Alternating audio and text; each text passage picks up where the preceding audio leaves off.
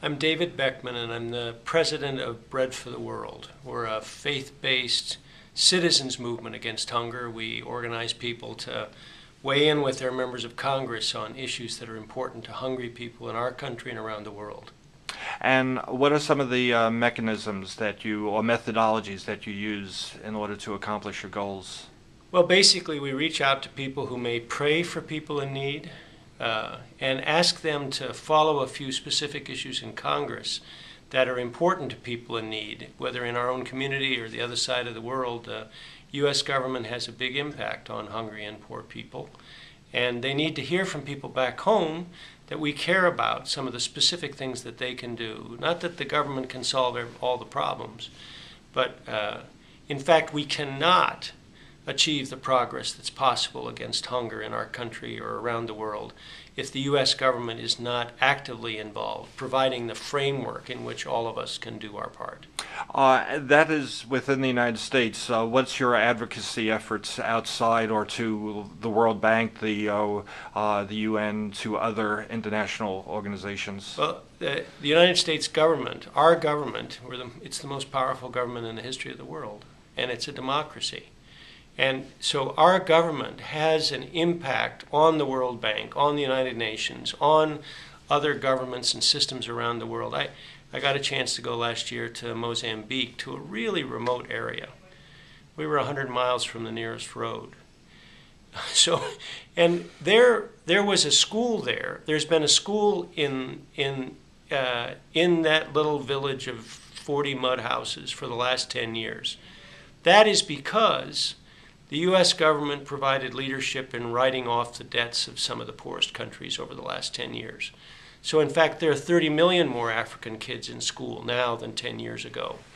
And I met people way in this very remote place who are getting HIV/AIDS medications funded by U.S. taxpayers. So our government has a very long reach, for better and sometimes for worse. And it's important for those of us who care about hunger to use the power we have as U.S. citizens to change systems in ways that will make it easier for people to make a living.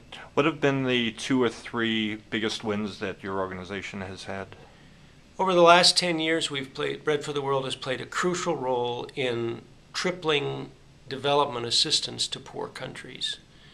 And the impact of that can be most clearly seen in Africa.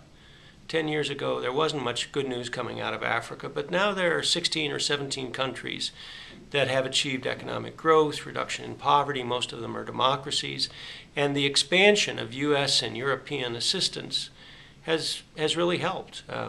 Also, over the last 10 years, we've helped to double nutrition assistance to poor people in this country. Just a couple weeks ago, we were really thrilled because we've been campaigning to make U.S. foreign assistance more effective, to get more bang for our taxpayer dollars in foreign aid. And we've been campaigning for a couple of years. 2 weeks ago, President Obama issued a directive to all the agencies of the federal government. So for the first time since John Kennedy, our government actually has a coherent policy about how we will promote economic growth and poverty reduction in poor countries. We think it'll use tax dollars better, it'll help poor people around the world, it'll be good for our national security. Before we started the interview, you were mentioning a recent study that dealt with some of the poverty, nutrition, health issues. Can you tell us about that? I'm really excited because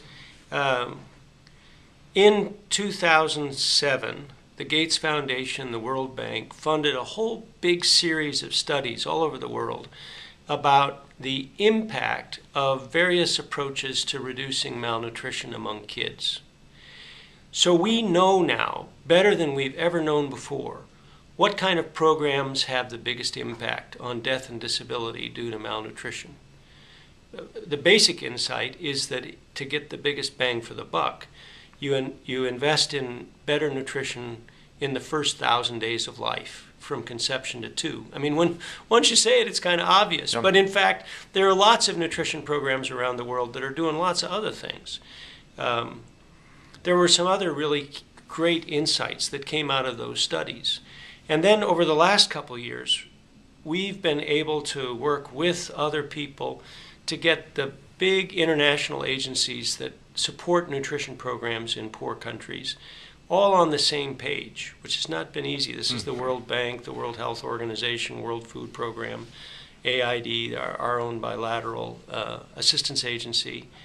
And then so now there is a common program of what should be done to reduce malnutrition. And then I am really proud that Secretary of State Clinton a couple of weeks ago at the big UN meeting in New York, she convened a side meeting of government officials from all over the world to put now political wind behind the sails of this agreed program to reduce malnutrition among babies around the world. I think, this is remarkable that in fact we moved from better knowledge to better coordinated technical advice and now political support for a program to reduce malnutrition among kids. I think over the next 5 or 10 years, in fact, we will see very substantial improvements in nutrition among babies around the world because of it.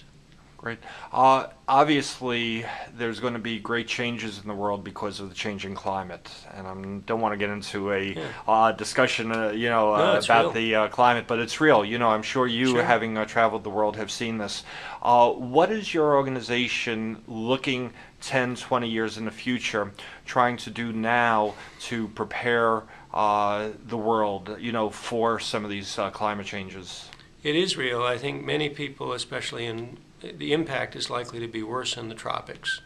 And in many poor countries, it's hard to know, if there's a weather change, is that because of global warming or something else. But in countries like Bangladesh or Egypt, people think that it's real, it's now.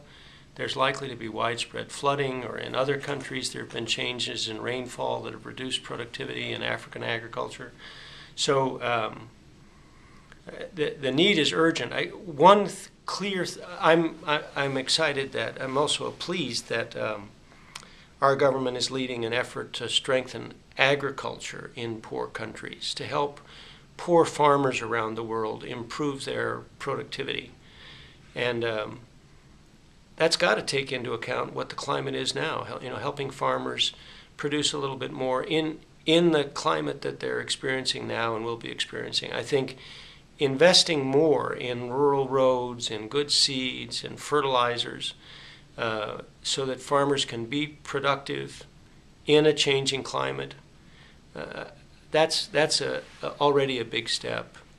But with this changing climate, we might have actually some of the biggest mass migrations of people that the world has ever seen.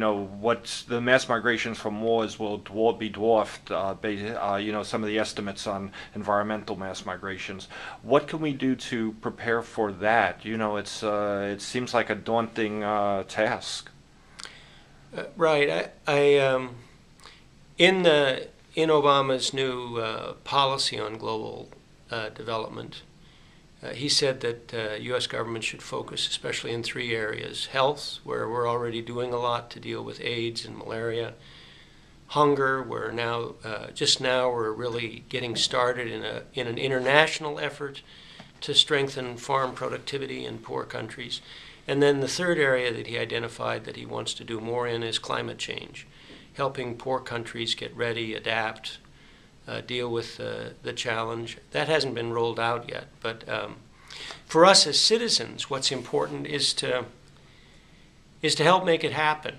So there are costs to this. I'm pleased. I think the administration's done a good job of mobilizing the whole world, so it's not just the U.S. by ourselves. And the costs are not great. All the money that we spend on foreign aid that helps poor people amounts to 1% of the federal budget. But for us to do our part to deal with problems like global health, global hunger, climate change takes some money. And Congress is not now on track to provide the money that the president's requested for next year for his World Hunger Initiative, for example. That comes back to harkens on appropriations. So it comes back to Iowans